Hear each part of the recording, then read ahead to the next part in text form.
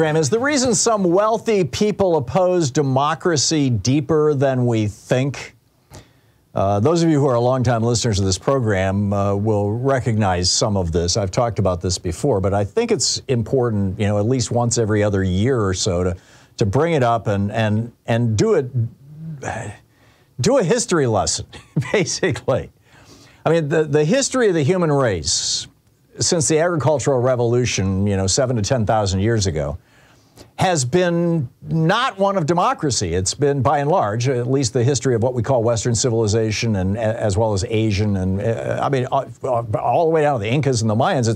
It's almost always been a history of emperors and popes and kings and queens, and the rule by the rich.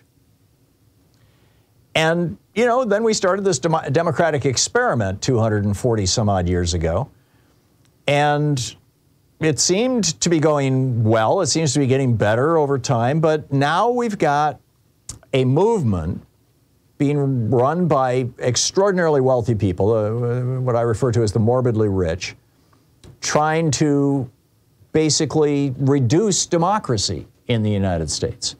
We had a guest on yesterday from documented.net who was telling us about this new article that they just co-published with The Guardian over on The Guardian's website. In fact, the first paragraph, the advocacy arm of the Heritage Foundation, the powerful conservative think tank based in Washington, spent more than $5 million on lobbying in 2021 as it worked to block federal voting rights legislation and advance an ambitious plan to spread its far-right agenda calling for aggressive voter suppression measures in battleground states. So why would the morbidly rich and their personal, foundations and the corporations that made them rich, why would they be throwing money into efforts to reduce democracy in the United States? There's actually a fascinating backstory here. It goes back to 1951. In 1951, Russell Kirk, who was a, kind of a well-known conservative gadfly thinker, published a book called The Conservative Mind. It's still in print. In fact, it went through 3 or 4 different editions before Kirk finally died, and updates over time. And in that book, and probably more importantly and more explicitly in many of the writings about and around that book, particularly by people like William F. Buckley, who argued in print in National Review that, whites should continue to control the United States because blacks are inferior. It literally said that. But around that book and that time in the early 50s was this theory among Republicans, among conservatives, that the growing middle class at that point in time was a danger to American democracy. The American middle class in 1951 was growing faster than any middle class had ever grown in the history of the world. By that point, in 1951, about half of us were in the middle class. That had never happened before in any country. And Kirk and others around him, particularly Buckley, predicted that if the middle class continued to grow, we would hit a point where the average working person would have enough wealth that they would have the leisure time to engage in politics, which had traditionally been the sport of the rich. And that once the average American started getting politically active, it would produce chaos.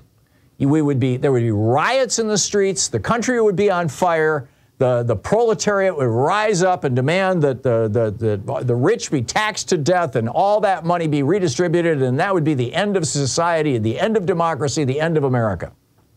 Now, when Kirk published that in 1951, there was only a small number of conservatives who took him seriously.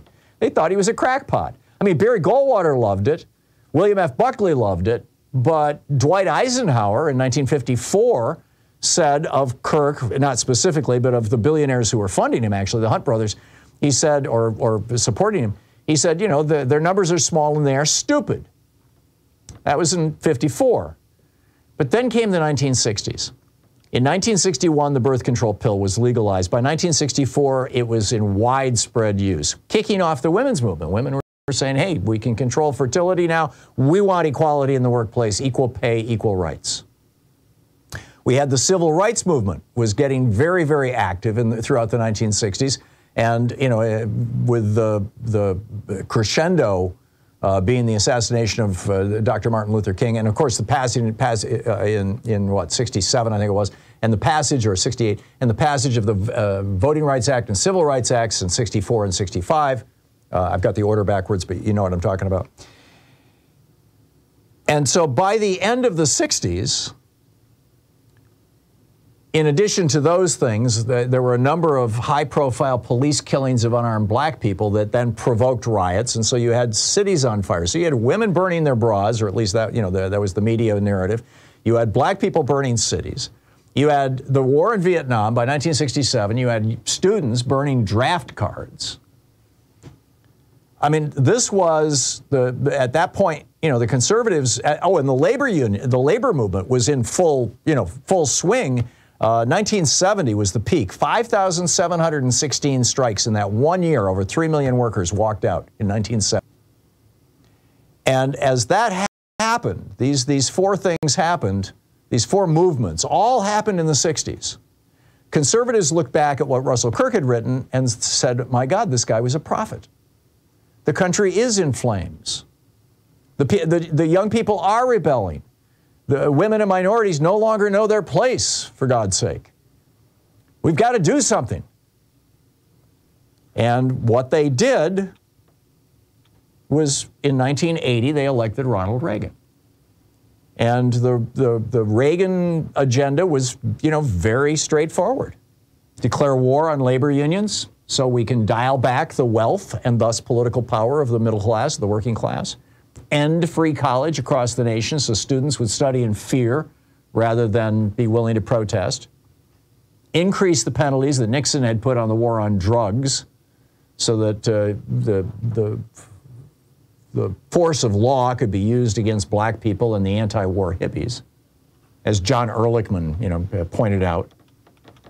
I've shared that quote with you many times, so I won't do it again, but you can easily find it. Well, it's in my piece today at hartmannreport.com.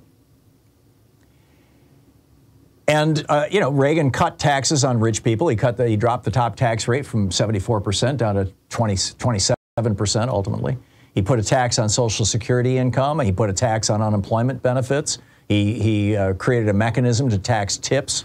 He ended the deductibility of credit card, car loan, and student debt interest, all things that were used by the middle class. He declared war on labor unions. He crushed PATCO. He brought a young lawyer named John Roberts into the White House to work out ways to overturn Roe v. Wade. His vice president brought in his son, George W., to build bridges between the GOP and the fanatics in the hard right part of the evangelical Christianity movement. And he and Bush pushed through revived the General Agreement on Tariffs and Trade and wrote NAFTA, which Clinton then signed. And sure enough, it worked. Reagan's doubling down on the war on drugs shattered black communities. Our prison population exploded. It became the largest in the world, both as a percentage of the population and in absolute numbers. His war on labor cut average inflation-adjusted minimum and median wages. I mean, his war on students. Now we got $1.7 trillion in student debt. And the key to selling all this to Americans was Reagan's assertion that democracy is dangerous. He said this in his first inaugural address on January 20th, 1981. Ronald Reagan got up and said that government is not the solution to your problems. Government itself is the problem.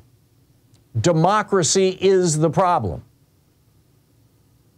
Because they believed that instability in the 60s was the result of too much democracy. Now, my argument is that instability in the 60s were the birth pains, and I think the analogy to labor and childbirth is almost perfect one. They were the birth pains of a whole, you know, societal transformation. Civil rights, voting rights, women's rights, you know, right across the board. But that's not how the Republicans viewed it, and so they basically went to war against us. And I am hopeful that by laying this out, that the reason why these plutocrats, these morbidly rich people, are funding efforts to dial back democracy, to suppress the vote, to make it harder for people to have access to the vote, to make it harder for people to participate in politics. to pour money into the system so that, you know, the actual desires of average people are largely ignored. That the reason they're doing this is because they believe this is what's necessary to create a stable society. Edmund Burke, the British philosopher back in the 1790s, Thomas Paine stopped at his house in 1793 on his way to the French Revolution to get himself arrested. That wasn't his plan to get arrested, but that's what happened. James Monroe bailed him out, in fact. But when Paine stopped by, Burke, you know, made this statement that, you know, being a hairdresser or a candle maker is just fine, but people like that shouldn't be allowed to vote. It does violence to society, was Burke's comment. And Paine was so pissed off by that, he wrote an entire book rebutting Edmund Burke. His book is still in print. It's called The Rights of Man. But that was the dynamic. Burke's worldview is the same as the modern conservative billionaire worldview, which is that society must have order and classes, and stability is more important than progress. And, you know, I disagree, frankly. I think that progress is more important than stability, and instability is actually a sign of positive forward motion. It's a good thing. And I think it's unfortunate that most Americans don't realize that it's not just, you know, rich people aren't buying the political system and making it harder for average people to vote, particularly black people, young people, older people, you know, students. They're not doing that just because they want to have more tax cuts and they want their companies deregulated. I mean, that's a piece of it. That's a benefit. But for many of them, for the ideologues in the conservative movement, their main goal is to create a stable America. They look at the era of popes and kings and queens and emperors and whatnot and say, that's stability. After all, Europe, I mean, you know, the Middle Ages and the Dark Ages and the Middle Ages lasted more than 1,000 years with almost no change. Stability. That's what they want to take us back to. What say you? I'll pick up your calls in a little bit.